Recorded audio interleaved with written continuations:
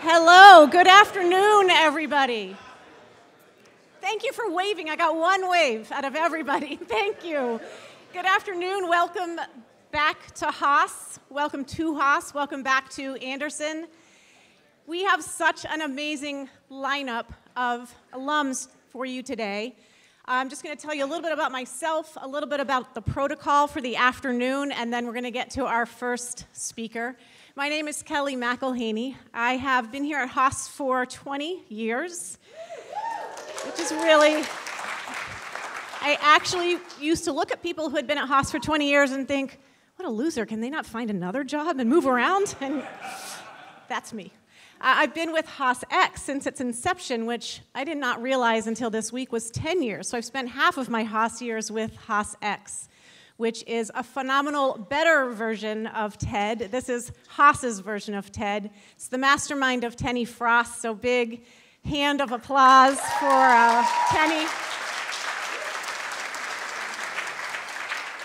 I came to Haas and started what is now the Center for Responsible Business back in 2002.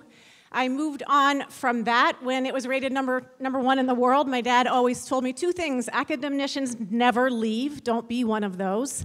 And it's always good to leave when you're on top. So it has now been run by multiple other people and is doing fantastic work. My current center that I founded in 2017 is the Center for Equity, Gender, and Leadership. If you speak French, like our board chair, Larissa Rush, who is a Haas alum, she refers to us as égal, which is such a beautiful way to say it, but I say égal because I'm American. The Center for Equity, Gender, and Leadership is igniting a movement of equity-fluent leaders who are out there really doing two things, igniting, but mostly accelerating change. Because there is probably not one single human in this room that thinks we're changing too fast towards an equitable world. So accelerate is one of our favorite verbs, and we really do try to look at how can we create change faster. I teach courses in the area of equity-fluent leadership here at Haas and all of the degree programs. I do a significant amount of corporate consulting in this space and executive education. My first trip, not for a funeral, unfortunately, but post-COVID. Well, I shouldn't say that. We're not post-COVID. My first big trip since we were all locked down was to Saudi Arabia about a month ago, where I teach historically a women's leadership program, but this year was the first year that we had emerging leaders, men and women in the room, to talk about inclusive leadership. So change is happening, just not fast enough. And the last thing I'll tell you that I'm doing right now, because I'm so passionate about it, just a little bit sad that Tenny's scheduled today at the same time as the spring football game. But I do a lot of work with Cal Athletics, and if any of you are sports fans like I am, about 18 months ago, some legislation passed called Name, Image, Likeness, whereby now student athletes can monetize their own name, image, likeness, as opposed to the university monetizing their name, image, and likeness. So as I was serving on that committee and watching it all unfold, and it has not all unfolded, if you want to know the dirty behind the scenes, we're building the plane, fixing the plane, landing the plane, flying the plane, and trying to save the plane at the same time with NIL. It's a really crazy world. But as I was listening to it all unfold, I did something you should never do at a public institution like Cal. I voiced an idea, and the next thing you know, they said, go do it. You have no money, no staff. But I designed a new course. I thought it just felt like an amazing opportunity for student athletes to intentionally build their brand. I absolutely think they should make a lot of money, but I wanted them to be intentional about what are their core values, what are their identity groups from which they come. So day one in my class, I said, how many of you in here would love to partner with Tesla? All the hands went up. How many of you know Tesla was the last company in the Fortune 500 to name a woman on their board? Few hands went down. How many of you know that Tesla does not have people of color, a person of color on their board? Few hands went down. How many of you know that Tesla is now in a legal situation because a white man threw a tire iron at a black woman on the shop floor? So that's my job, is to basically tell my students there is no Santa Claus and to burst their bubble. But it ended up we just finished this past week. It was such a phenomenal class. It is not closed to student athletes because the NCAA, that is a violation. So I had about 45 student athletes, and 5 non-student athletes, which is a weird thing to say. And it has been so wonderful to see the equity fluency that they are going to now go out there and intentionally build their brand on. But today is not about that. Today is about a phenomenal lineup. It's our 10th annual, as I said, HaasX. We have 6 alumni presentations. It's going to be very fast-paced, high on inspiration, high on energy. I will also tell you, having met all of these folks there, it's going to be high on empathy. It's going to be high on vulnerability.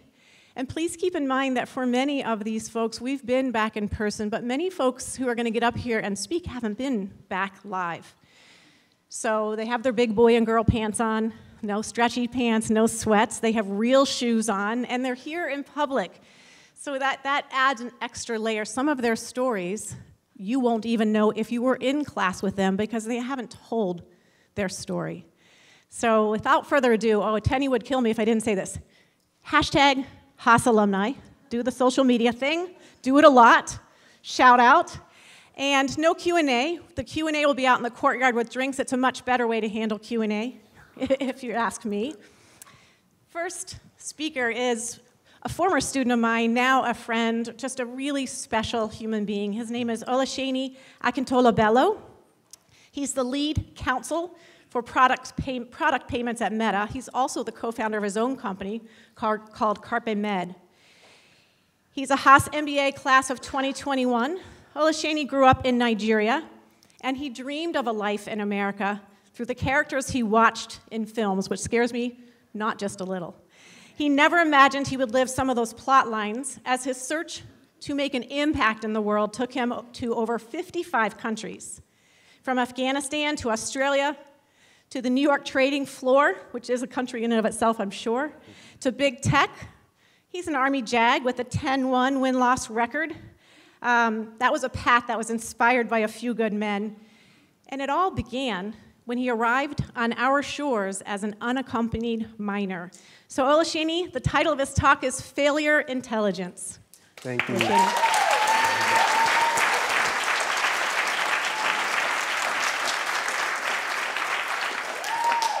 Thank you, Kelly.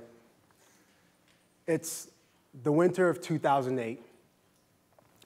I'm walking down the Avenue of the Americas in New York, looking up at the skyline, which is framed by the titans of industry: law, finance, entertainment, consulting. In my right hand, I'm holding my resume. And with each step, I feel like my life might just change. If you can make it here, you can make it anywhere. I walk through a set of very familiar doors, and as I approach the counter, I give my resume to the lady at the counter. And she looks down at my resume, then looks up at me and says, "But why? You're a lawyer." And my response is, "Yes, I am." And she says, "But this makes no sense. I had just applied at a job at Starbucks. Not a corporate job, but to be a barrister. The night before, I'm wearing most of the warm clothes that I have. I have my rugby socks as the outer layer of defense, pulling it up as high as I can. And I'm eating popcorn for dinner." This was the reality of that financial crisis. And at that moment, when I applied to a job at Starbucks, yes, I felt like a failure. I felt like the dream as an immigrant had just been crushed. But I knew perhaps there was an opportunity there. Fast forward to 5.5 years from that very day, I'm now a 2-minute walk from that same Starbucks. And I'm now on the trading floor at one of the world's largest investment banks. Seemingly, my life is amazing. But deep down inside, there's a disconnect. Somehow my mission and passions aren't aligned. So I reach out to a managing director who had posted a job. The job was about social impact and access to capital. And I'm thinking, that's something that I can get around. I'll feel like I have an impact. So I go to meet her, and of course I'm ready for an interview, and she says, "Olaseni, I can't teach you what you need to know to do this job on the job. You need an MBA." I know that you're a lawyer. I know you're a combat veteran. I know you're driven, but I can't teach you this stuff. She says, you need to go get an MBA. So I'm taking notes, MBA, and I'm about to close the notebook up, and she says, and by the way, it needs to be top 10, or don't even try. I'm like, okay. And so I don't leave with a job. I leave with a homework assignment to go figure out exactly what I need to do to get into a top 10 MBA. Start Googling, start researching. I become pretty intimidated by those results. So late nights, I start this process. After the trading floor, I'm studying. I'm opening up the GMAT book, which looks like hieroglyphics to me. And I'm just shooting my shot. I speak to my manager. My manager says, I'll support you on this new chapter. I mean, you came into Morgan Stanley. You're driven. Like, I'll support you. I start studying. There was one condition, though. I was going to apply for an executive MBA program, which meant that I was going to need a sponsorship letter.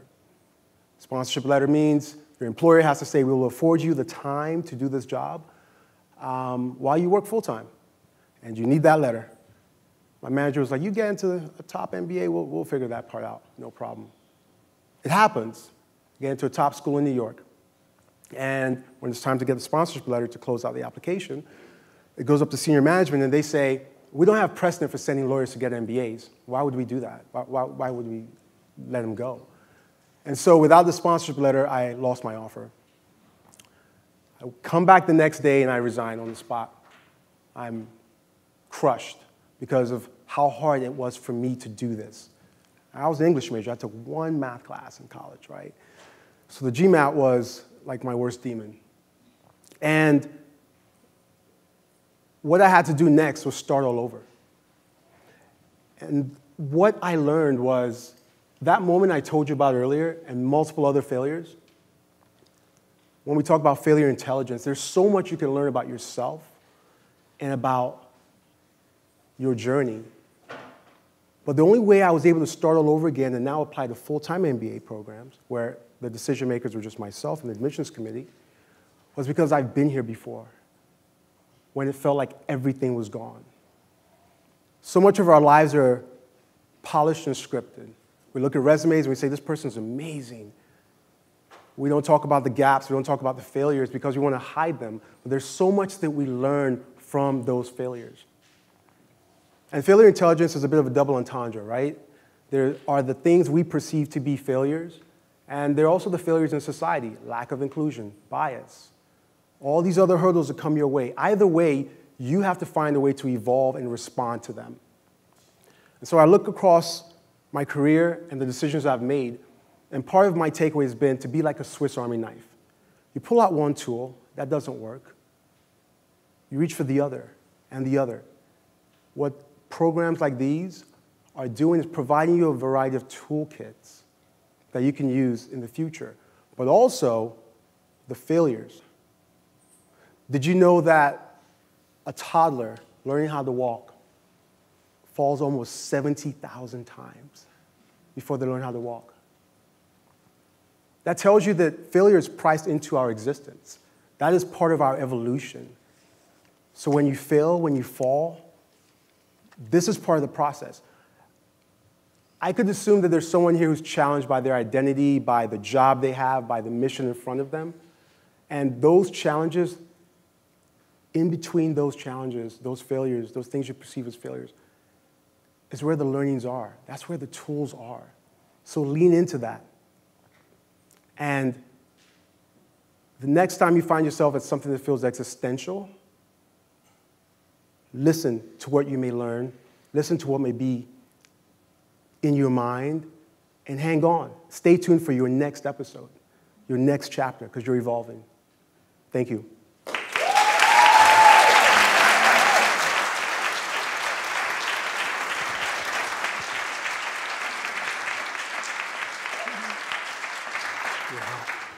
I told you he was going to be great.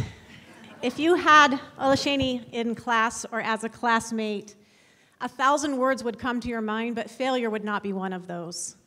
So the fact that our opening speaker got up here and talked about his failure just goes to show the confidence without attitude that I think is the hallmark of Haas.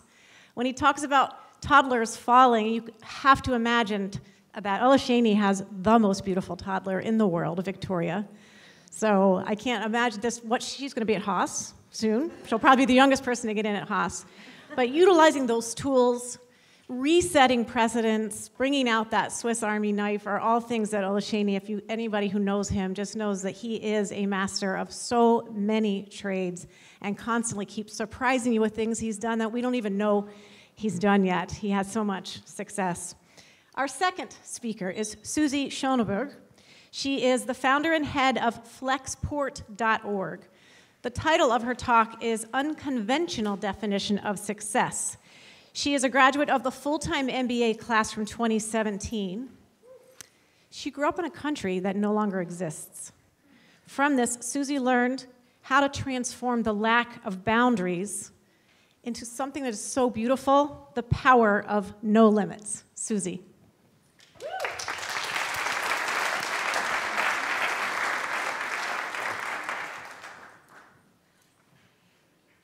Hi everyone, I'm really, really excited to take you on my journey in the next 5 to 8 minutes.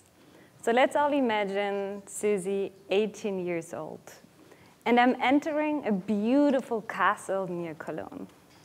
I've never seen something like this. All the tall walls, butter yellow, and the sun is coming through those big, majestic windows and is illuminating this beautiful, strong, elegant oak floor. And I make my way to my assigned seat. And I see everyone is talking already. And I wonder, did they know each other beforehand? Did I already miss something? And the people at my table, they're talking about the favorite journalists and newspapers, because the next day, we will all be interviewed for college scholarships. And I make a mental note to myself, because in my family, we don't have news subscriptions. So there is another item I need to research tonight if I want to make it tomorrow. And so I look at them, and they're all so comfortable in their formal clothes. And here I am. I'm wearing this suit for the first time. And I don't even know if it really sits right. So now I'm really glad that food is coming. Finally, it's perfect timing. I'm really hungry. So let's see what we got. Oh no, I have no idea what this is. How should I even eat this? You know, what is this mystery item? By the way, it was an artichoke for everyone who is wondering. And don't be afraid if you have never seen one, you know, you can figure it out. But in that moment, I was in shock. I was like, what should I do now? You know, who can I observe? And I did not only feel so uncomfortable, but there was like a sharp sting that made me aware, like painfully aware, that I did not belong there. You know, because all the other ones apparently knew what to do, and they also knew what vegetables they were eating. And so the reason why I did not know what to eat, what to say, what to wear, how to start a conversation, is because I grew up in a country that does not exist anymore, East Germany. And so all the food that I knew and that my parents were used to was mostly grown on fields nearby. There were no imports of fruit and vegetables like artichokes. There weren't multiple brands. In fact, there was no free media. And education, that was something that people were not even allowed to strive for. And so when East Germany collapsed and ceased to exist, the whole context, that made up my whole world just turned into a void. And since then, I've been feeling like an outsider who doesn't know enough. Many years later, I still made it, a lot of hard work, and I ended up at Haas. And actually, I was sitting in this very room and so excited to be here. It was the third week of the program, and I was to hear from a real founder, someone who started kind of his own company. And I thoroughly enjoyed the presentation. And so after the talk, I just went up to him and I was like, "Hi, I'm Susy. You're awesome. Can I work for you?" And there was just, silence. He looked, and I was like, maybe accent, So you looked really confused. really surprised. I think he did understand me. And this feeling came back, this feeling of not belonging. I realized, my cheeks are just like start to glow again. And a few days later, I would also learn what happened. I remember how at a meeting for, how to network, the career advisor said, there's only one thing you need to remember today. Never ask for a job directly in your first meeting. And I was like, okay, there it is. Now I know what I did. And I was really fortunate, and so my unintended boldness, I'd wish I would be so bold, paid off. The founders invited me for a coffee shed, and I started to work at this company while earning my degree. And what I learned in just at this experience and from working at the startup was that there are other spaces that kind of operate in a void, where you can build and you can create. And by not knowing what's actually possible, I also did not know what was impossible. And so I just went for it. And my outside perspective allowed me to be really creative and to drive the change. It also allowed me to pursue my lifelong passion, to enable people's full potential.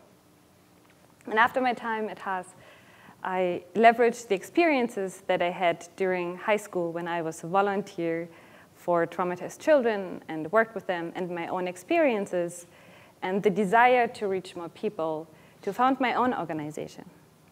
And I went on and founded Flexpo.org, an organization that uses logistics for social and environmental impact. And with an amazing group of people, we delivered humanitarian aid to over 100 million people already. If you want to know how to get stuff into Ukraine right now, or how to decarbonize in an industry where emissions are rising, find me, we can talk about it. I knew some things now, which is great, and I would love to share. In general, what I learned throughout all these experiences is that I don't need to belong to anyone's world.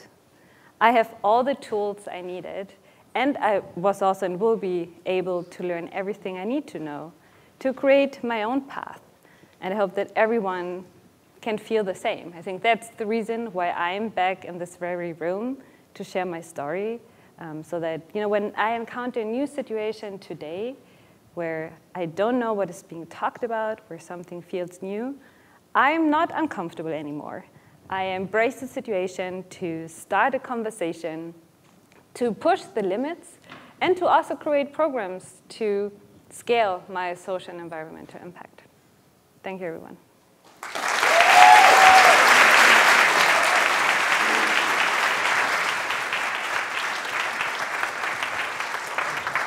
Hi. Thank you, Susy. So fitting right now in today's world to hear themes of being an outsider, of not fitting in, of wondering if you belong. And I just love the two role models we've already heard from, who both did come from outside of this country. And what I know of both of them is not only did they carve their own path, but they also make sure that people around them feel like they belong. I love your line, by not knowing what was possible, you don't know what was impossible. You heard two speakers who talked about social impact, confidence without attitude, just personifications of who we say we are as Haas. This proves to you that this is who we are. Speaker number 3, Jessie Purewal, full-time MBA of 2007, you are social,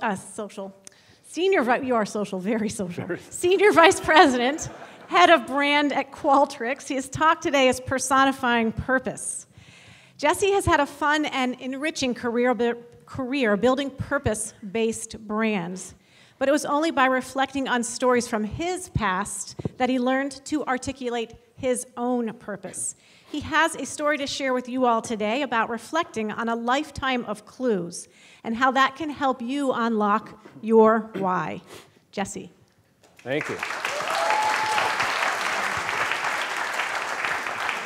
Well, I hope it's only been around a half a lifetime at this point, but we're praying for the best. I actually want to dedicate today's talk to the memory of Bill Sonnenschein, who taught so many of us in this room to find our voices, taught me to find mine. When I was 15, I was at the peak of my career. as an athlete. I had just gotten drafted by a pretty good hockey team that was in a well-recognized league near where I grew up. And even though I had been the captain of pretty much every hockey team I'd played on up until that point, this team already had a captain. As a matter of fact, the captain of this team happened to be the son of the coach. And so my odds looked slim to take that title. I tried to do it anyway. I kind of went in there and was a little bit aggressive, played a little harder, threw a little more elbows, talked some more. I was doing a whole bunch of stuff that didn't feel really authentic to me. And at the same time, what I was feeling was a really warm energy from Rob, from the guy who was the captain. His name was Rob Petrus.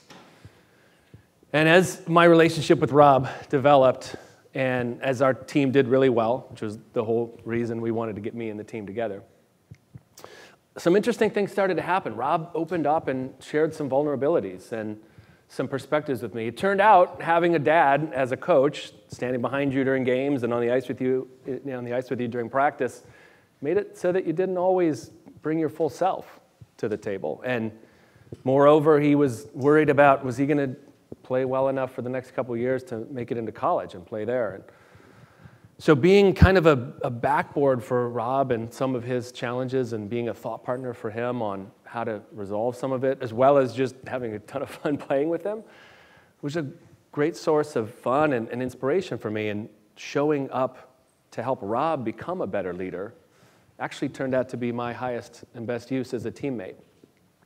The last game of that year happened to be the state championship in Michigan for our age group, and we won the game on a goal that Rob scored.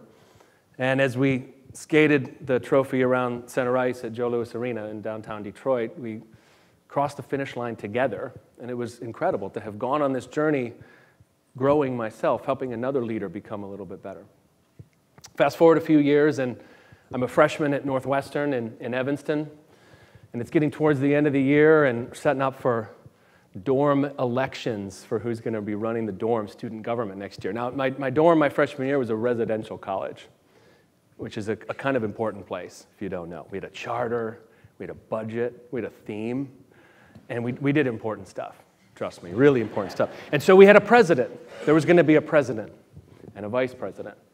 And if you lived in my dorm, you knew that Josh Gershenson was going to be the president. Josh was this unbelievable alchemy of inspiring, intellectually astute, and just passionate about procedure. I mean, if anybody was going to be a dorm president, it was Josh. And I felt a calling to do something where I would support Josh and try to be the Veep for Josh. He struggled with some of the things that you needed to do to succeed in the role. He had a hard time relating to some of the faculty and the staff and the grad students that we needed on our side to do the work we needed to get done. And even though he was really empathetic, he had a hard time kind of listening for long enough to hear people's problems out. And so finding a niche there to coach Josh, work with him, and help him become a better leader was where I felt called and where I felt magnetized. And we didn't change the world, but we changed our little corner of Evanston, and we did some really great stuff. That summer, I picked up a copy of Stephen Covey's book, The 7 Habits of Highly Effective People, on a flight from Sacramento to Seattle with Enya on my Discman blaring in my ears. Yeah, Kellie said I'd be vulnerable. And as I read the book, the habits were great, PPC balance, I can probably tell you most of the stuff in there. And as a recovering consultant, I loved the frameworks. But what stood with me the most wasn't any of that. It was actually the orthogonal reflection there that Dr. Covey was actually scaling himself by acting as a coach to other leaders. I was like, you can do that as a job? Turns out it's called consulting. It's a pretty well-heeled path, but I didn't know that at the time. So I thought I want to follow that in my career. 15 years later, after having done consulting at some big firms, some smaller firms, as I reflected on what brought me the greatest joy and where I'd had the greatest impact, it wasn't the brand we put into the world or the experience we designed. It was actually the way that I got to influence the career arc of somebody who had a goal, somebody who set out to do something and called on me and a team to go do it. Being a brand person at some point, I decided it was the right thing to do to crystallize my own purpose. Probably having kids had something to do with that. And so I I thought about, well, where had I had the most impact? Where had I had the most fun? And where did I learn the most? And as I thought about those three dimensions, I kept coming back to Rob Petras, to Josh Gershenson, to all of the clients and colleagues that I'd had a hand in maybe helping them do something in their career. And when I got through the exercise, turns out something pretty simple: helping leaders lead. It's just 3 words. It's probably fairly replicatable by a lot of people and certainly pretty darn simple, but that's the beauty of it, is it didn't have to be complex. And it doesn't have to be a leader on a stage. It can be somebody in the public eye, like my current boss, our chief marketing officer at Qualtrics, or it can be my 2 children who intend to create great change in the world.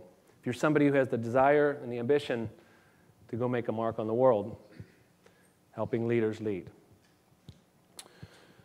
So with that as a reflection, what I'd ask is, since we find ourselves in this moment where many of us are discovering a newfound agency and how we think about the future of not just our work, but our life and the role that it plays professionally and personally, everything coming together, it's a great time to reflect on and think about why we're here. Not just the ambition we have, but the reason we have for it and what drives us. And so I'd ask you just a couple things. Number one, and this is a complete thief and doctor from someone sitting in this room, and he knows who he is, get out an actual piece of paper and do some reflecting and write down what you think your purpose is. Just the thoughts that occur to you.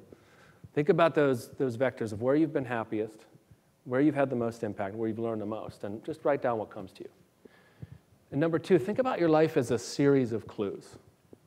A series of clues. It wasn't like I sat down, oh, Josh, Rob, consultant, here it is.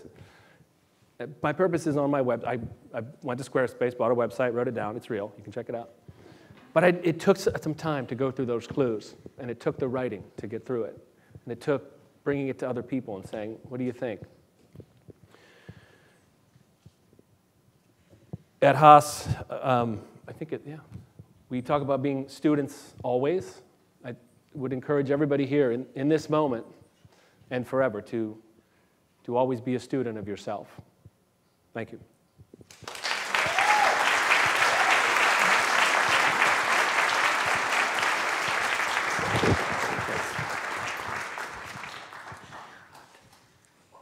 So many things I could reveal about Jesse, but I'm really trying hard to not. I did not know, Jesse, you're a hockey star. Somehow that does surprise me, but that was fantastic. He peaked at 15. It's not true. I do hope you replace Disc Man in the future with Disc Person. Jesse, smash the patriarchy. The courageous vulnerability on display today is so refreshing, and it's not going to stop. Our 4th speaker today is Leisha Bell.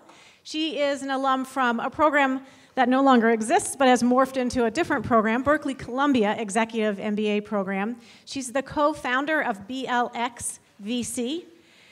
She's the Economic Opportunity Fund Manager of PayPal Ventures.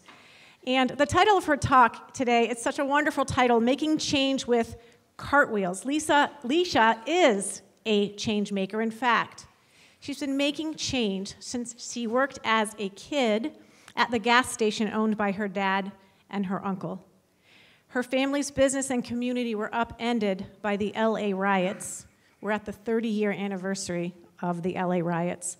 This lived experience of Alicia's gave early shape to her vision of where race, class, and opportunity intersect, and her role redressing the imbalance and inequity.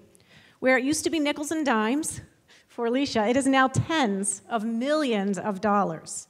She's still making change and moving capital to where it is needed most. Leisha.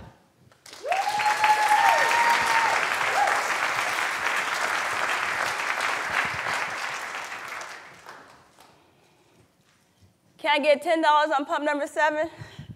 Okay. Can I get a pack of Cools? You want 100 or light? Okay. Can I get some condoms? Bareback or Trojans?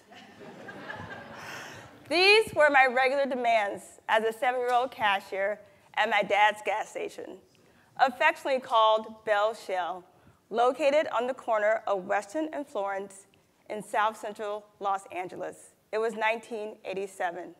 Every Saturday, I showed up for duty, swiping credit cards, counting pennies, cleaning bathrooms, in my lovely booth that smelled of Lysol, menthol, and petroleum. The gas station, to me, was the epicenter of family and community and represented the best of Black Los Angeles. A few years later, things would change. I'm now 12 years old. It's 1992. I've watched over and over and over again a man, his name was Rodney King, beaten by 5 Los Angeles police officers. It was the first amateur video that was recorded and exposed for all of us to watch. And today, they were going to read the verdict. Not guilty, not guilty, not guilty, not guilty, not guilty. No one was guilty of a crime we all watched. Could not believe my eyes. My dad called and said he wouldn't be coming home. He had to stay at the station. He hung a Black-owned sign in the cashier's window, and we prayed. It was 6 relentless days of fires, burning, looting, shooting.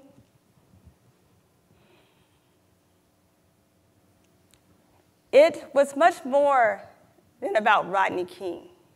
Just a few moments prior, a young girl, her name was Latasha Harlan, she walked into a liquor store to buy orange juice.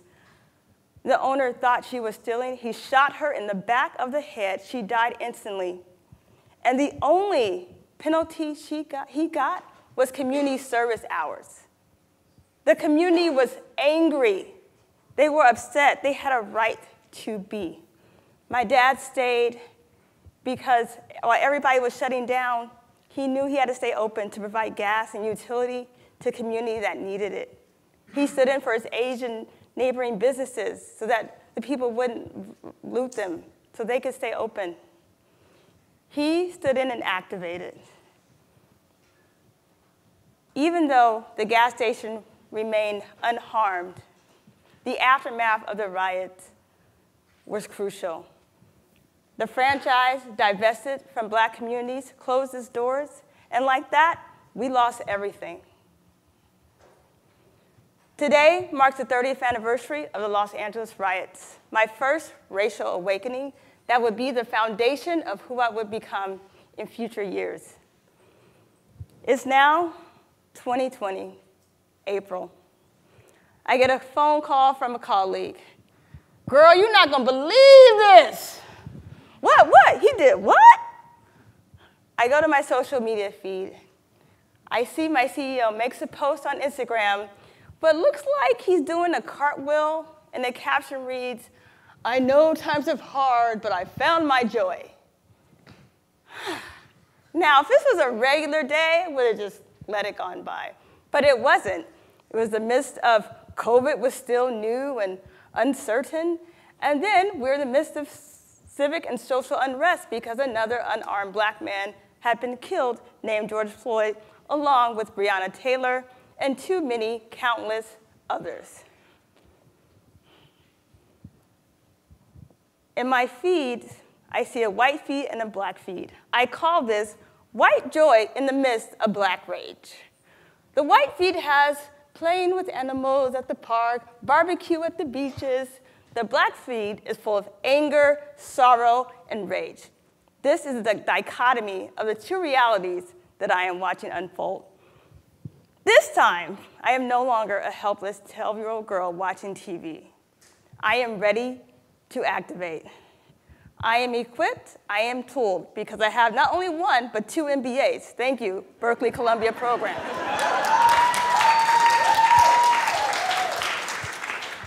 So I knew I had to mobilize. So I got a team together, negotiated, advocated, and after a few weeks, I was so proud of the most corporate historic action that happened because of internal activation. My company, PayPal, announced a $535 million commitment to Black lives and racial equity.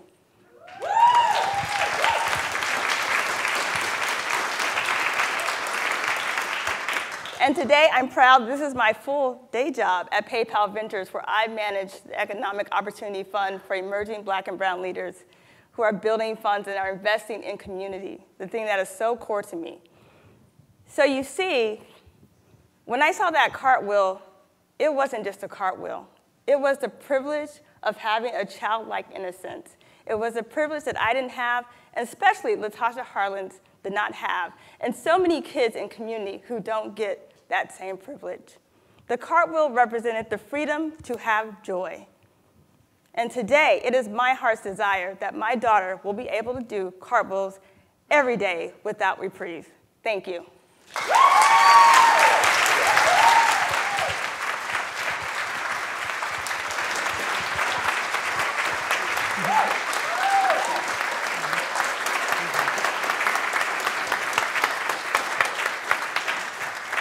Welcome to my world of having to follow brilliant students.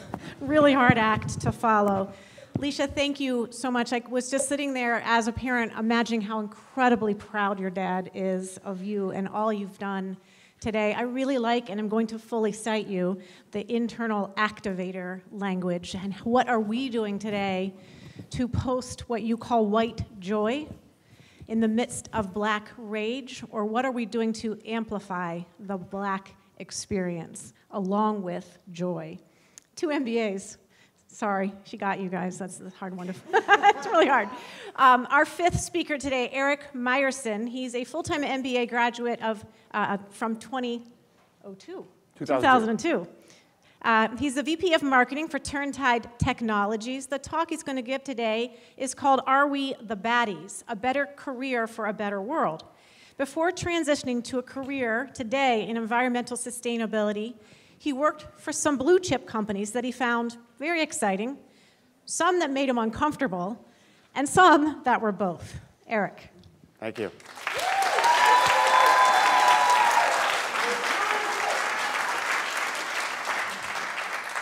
That was a really hard act to follow. Can I pass? It's so great to see everybody's faces here today. I am reminded of when I first got into business school, and I came here, and I went and I got dinner with somebody in the area, and they said, "So what brought you to the Bay Area?" And I said, "I'm going to business school." And they said, "You?" And I said, "It's Berkeley. It's the business school for people who can't believe they're going to business school." So today I want to ask everybody a pretty serious question, kind of a hard question. And the question is, whom do you work for? Whom do you really work for? I'm not talking about your boss or your CEO or whoever hired you. I mean, if you're putting in 40, 50, 60 hours a week or more, you're creating value. To whom is that value accruing? Inside your company, outside your company, in the world? Do you know? Are you happy with the answer? In 2010, I joined Google. I was their first head of video advertiser marketing.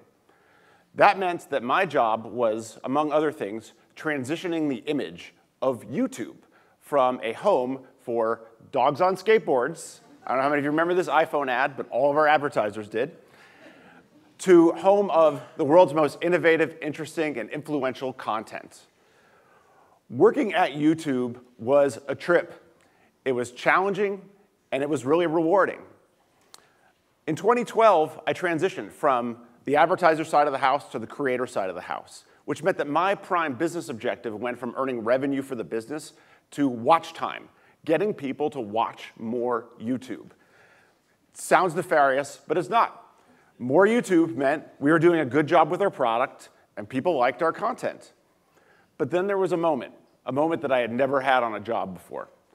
A couple coworkers and I were sitting in a conference room planning the year ahead. And one of us, I can't remember which one, asked the question, "Is this good? Is this good?" In other words, is a world where people are watching 1 billion hours of YouTube a month a better world? Where's that time coming from? How does that change things? Suddenly, the weight of what we were doing really hit me. It reminded me of a comedy sketch that I really liked from a TV show called Michelin Web. that aired on the BBC in the mid-2000s. In this sketch, two officers on the battlefield in World War II look at their uniforms, and they see that they're covered in skulls and images of death. And they ask themselves a really difficult question. Are we the baddies? Now, I'm not comparing myself or YouTube or anyone to Nazis. I want to be really clear about that, okay? It was an opportunity for us to say, is this world that we're creating a better world? And it wasn't always easy to answer that question. At YouTube, that was a very hard question to answer. Now, a couple years later, I interviewed at a mobile gaming startup. And I spent a few hours in the afternoon with their executives, and I heard nothing but contempt for their customers, contempt for their products. And I knew they were the baddies. And I wasn't going to work with them. Instead, I took a job at another company in early 2016, one you might have heard of, Facebook. So I was director of media marketing for Facebook. I took the opportunity because it was an opportunity to build a peer to YouTube and to Netflix. Now, I admit I had somewhat ambivalence of the company in early 2016. On one hand, they had kind of a mixed reputation for privacy, data sharing, data collection. On the other hand, I use their products every day. I still do. I really like them. And when I got to campus and I met my coworkers, they were intelligent, motivated, kind. They were in it for the right reasons. So that alleviated some of my doubts. My first product I had to bring to market was core to Facebook's new video strategy, Facebook Live. With Facebook Live, you can, with a tap on your phone, broadcast yourself to your friends, your family, or the entire world. There were some really inspiring examples early on of this. People were launching a business, baking cookies, showing their kids' school play to their family, those who couldn't see it. It was great. But soon, the dark side started to take over. We had our first carjacking, our first suicide, our first murder on Facebook Live. My job got really hard all of a sudden. It seemed that in developing this really powerful tool for the world, no one in the house really seemed to think about how it would get weaponized. Another product that I was marketing was news. Now, Facebook and the news industry have had a very difficult relationship over the years, to say the least, for a number of reasons, the first of which is economic.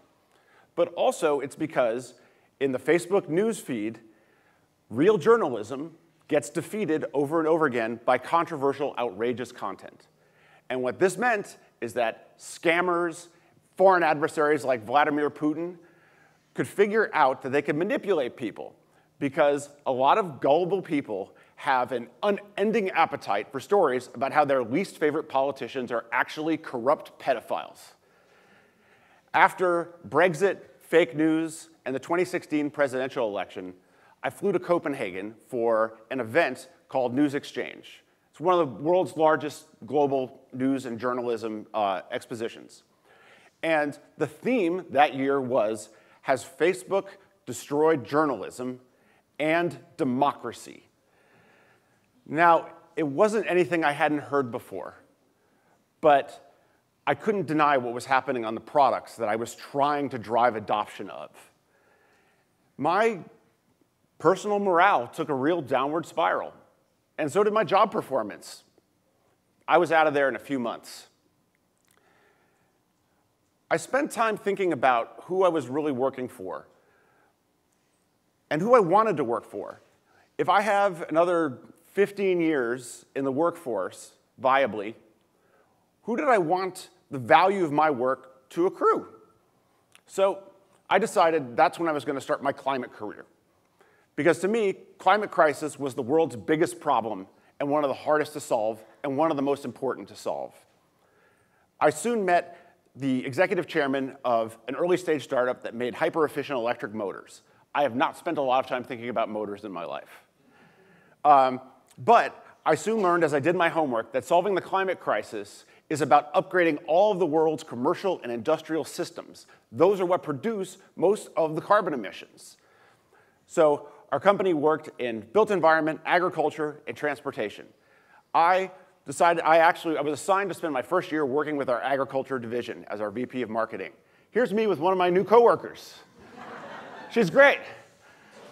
In addition to agriculture, we also focus, I mentioned, on the built environment and also electrifying commercial and industrial transportation. Now, if you're interested in sustainability, there's never been a better time to get into it. Investment is growing 300% a year. Bill Gates has said the next 10 Bill Gateses are going to be climate tech CEOs. Why? Because it's not charity anymore. A business doesn't invest in sustainability just for PR or to make their family feel good. It has a positive ROI on it now. Energy is really expensive. And people want to buy things from companies that are sustainable. So sustainability projects have an astronomical ROI. Some of them pay for themselves in months, not years. But it's not just sustainability. If there's anything that you're into, it is quite possible that over the last few years, technology and the world has changed in a way that there is a positive economic model behind that cause. And if you want to explore that, you can work in that. You can put yourself to work in that. You can actually make change. And so right now, when you think about whom you work for, think about whom you want to work for. Who do you want to benefit from your remaining hours of labor in the workforce for the rest of your career, no matter what you do? Now, imagine the world that you want to exist in a few decades, the world that your kids are growing up in, your grandkids are growing up, humanity lives in. What do you want that world to look like? What will that look like? The story of that world, how we got from right here, right now, to that world, is being written. What character are you in that story? Are you one of the baddies? Or are you one of the heroes? Thank you, everybody.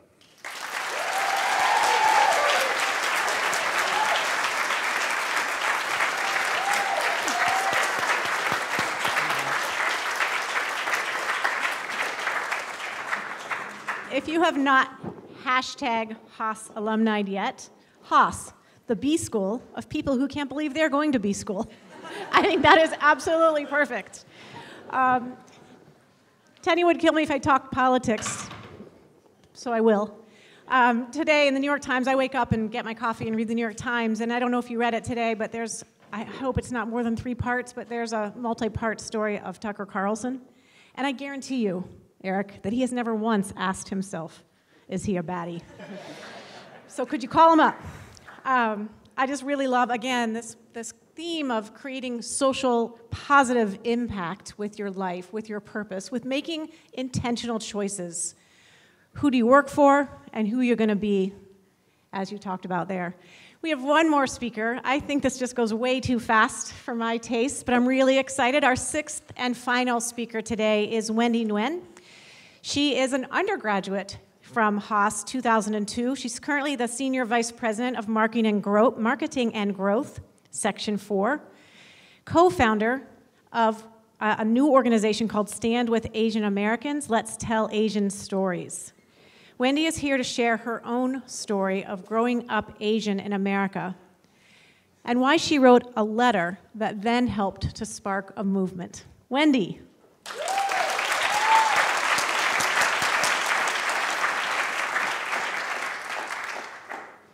It's 3 a.m., and I get a tap on my shoulder.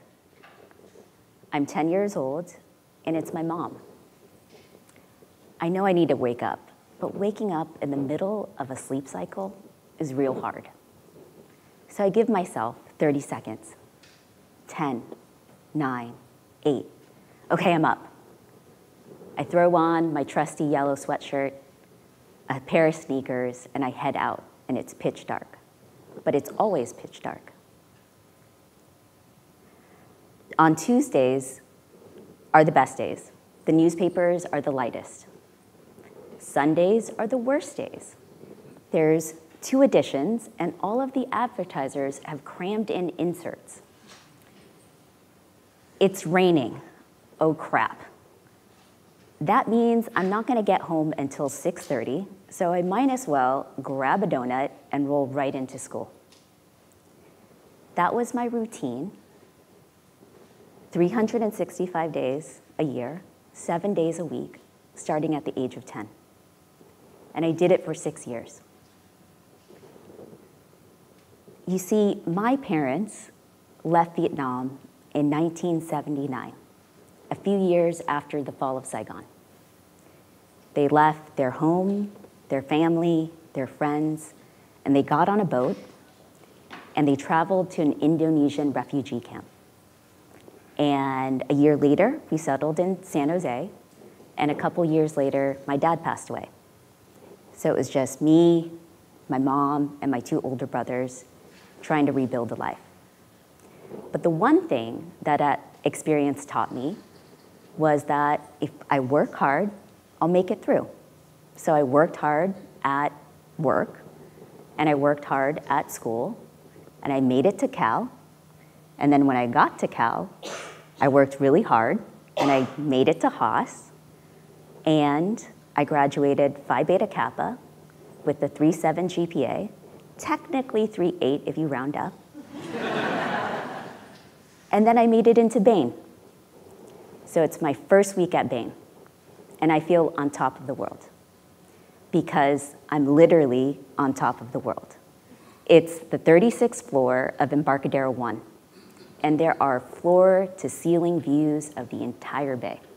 You could see Coit Tower. There are sailboats out there on the water. And I just tried to make myself a cappuccino with the crazy machine in the lunchroom, unsuccessfully. And I head into the main conference room. And I'm sitting there, and I'm having this heated debate with a colleague.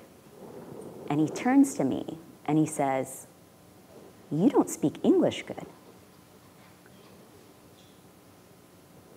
And it was 20 years ago. And I remember it clearly because I felt humiliated. And instantly, I knew that the rules of the game have changed. This isn't work. This isn't school where you can work hard and get a good grade. This is work where there's class and power and privilege. Apparently, the privilege to be an asshole at work without impunity.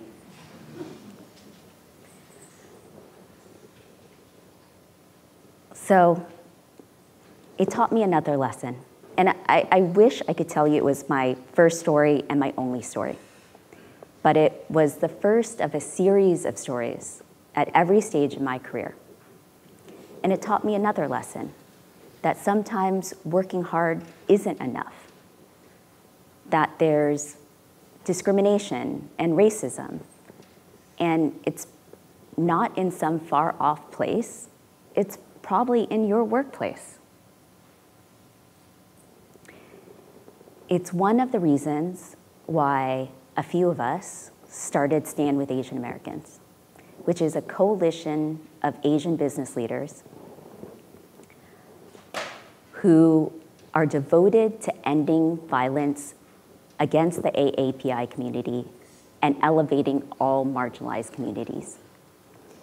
Asian Americans are not okay. We are not okay. On the streets, we're being spit on, assaulted, and killed at alarming rates. Hate crimes against Asians are up 3 to 5x in places like San Francisco and New York over the past year. Asian American women are the least promoted of any gender racial group.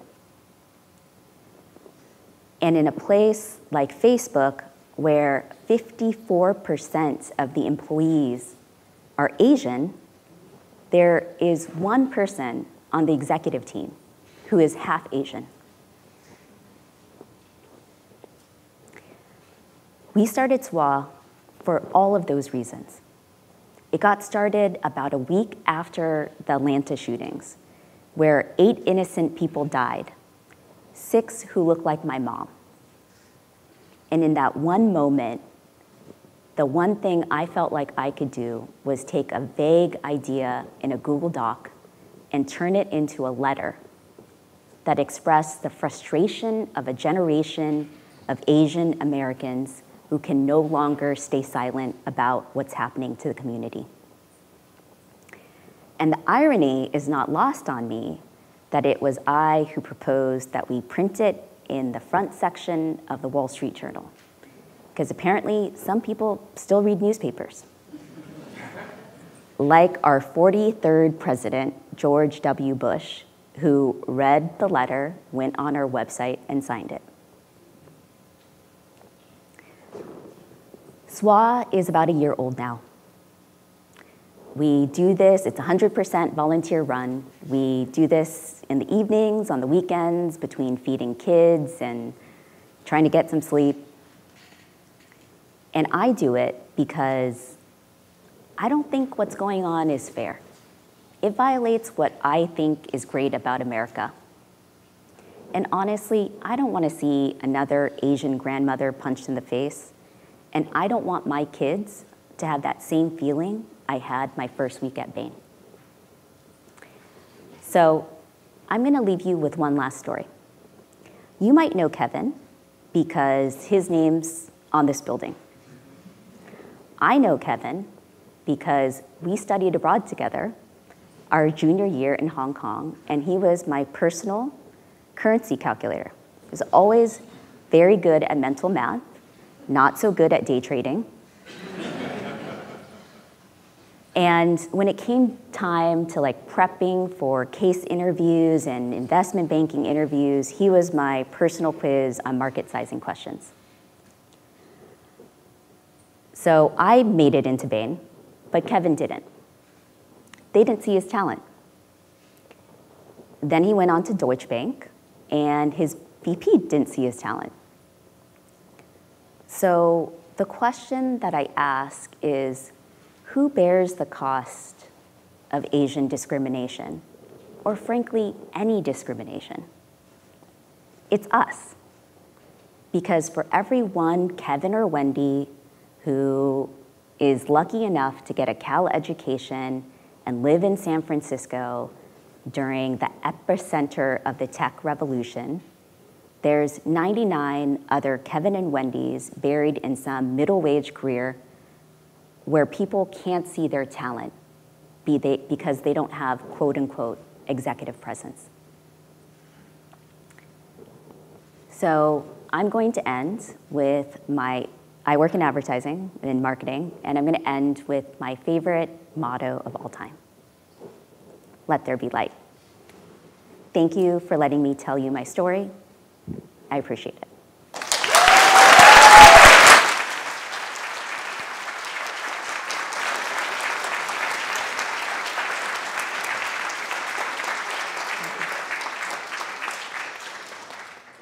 There could be no more light. This is incredibly just awe-inspiring. Wendy, thanks for telling us and sharing with us your story. Again, I can just imagine your father and mother and how proud they are and what you're doing today, and you're amplifying. I mean, that Facebook, 54% Asian as a company, 1% on the executive team, one person who's half Asian, and that is just ridiculous.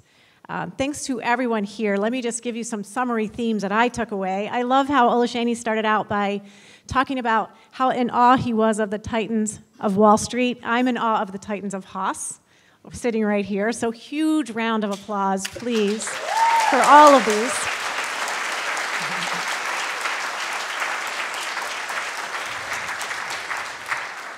I like the theme of unintended boldness, because I do believe that boldness is what the world needs a significant amount more of today. The themes of mission, passion, impact, fun, purpose, learning. I think we should all be the Swiss Army knives of accelerating change. When I'm listening to Leisha talk about the Rodney King uprisings and what was happening, and then thinking, wait, that was 30 years ago? And then Grand Rapids, two weeks ago? I mean, we need to bring out our Swiss Army knives to accelerate change. I love by not knowing what's possible, you don't know what's impossible. Vulnerability is beautifully strong. I want to talk to you a little bit about my research, which looks at effective leadership today. I don't care about powerful leaders. I spent too many years in awe, or supposed to be in awe, of powerful leaders. Yet when I did my own research and asked individuals to talk about the most powerful leader they ever worked for, I heard that they were afraid. I heard that they were really afraid of bringing up something new, something risky, something innovative. I heard that they checked parts of themselves at the door. So about 10 years ago, I started to change the question around admired leadership. And I asked my research participants to talk about the leader they most admired.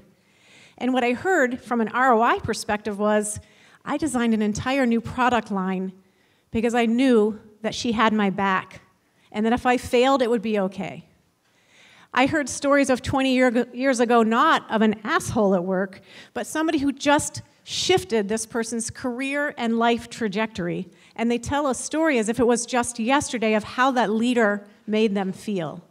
But the hallmarks in my research around admired leadership are a couple of things that you saw today. Vulnerability, uncomfortable, the ability to get uncomfortable and to stick, not race into your comfort zone.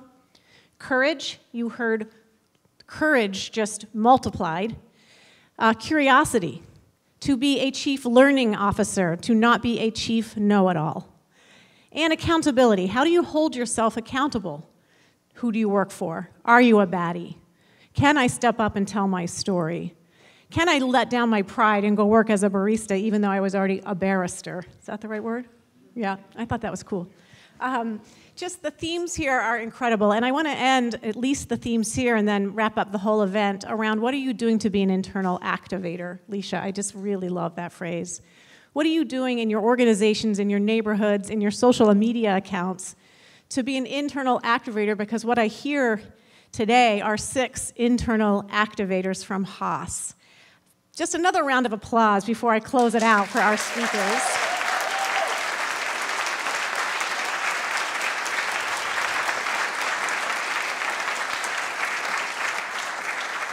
Hashtag Haas Alumni. Don't forget to put all of these stories of wisdom, amplify these stories on social media. Thanks for being here. I want to just recognize before I close out 2 people who are incredibly important today who don't get enough credit because they are behind the scenes. One is Tenny Frost. Stand up. Stand up.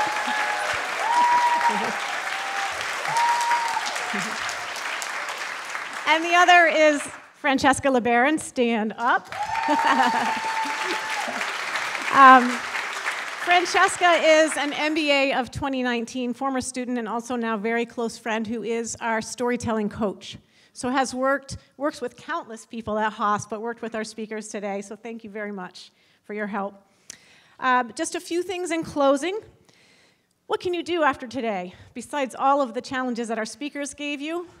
Hire Haas. We love it when Haasies hire Haasies, when those of you who have the ability to hire people, look at our students first, and you don't need to go anywhere else. Stay active and connected with your Haas network, wherever you live. Our strength does come from one another. Our alumni association is only as strong as each of our individual alumni organizations. And then, of course, investing back in Haas. My center exists, the Center for Equity, Gender, and Leadership, because of Haas investors. My board is mostly filled with Haas alum investors. So it's proof that it allows us to accelerate and ignite change. Thanks again for attending today. We're going to go out into the courtyard. You can reconnect with one another, meet the speakers, ask questions of our speakers, and enjoy refreshments. Thank you so very much for being here.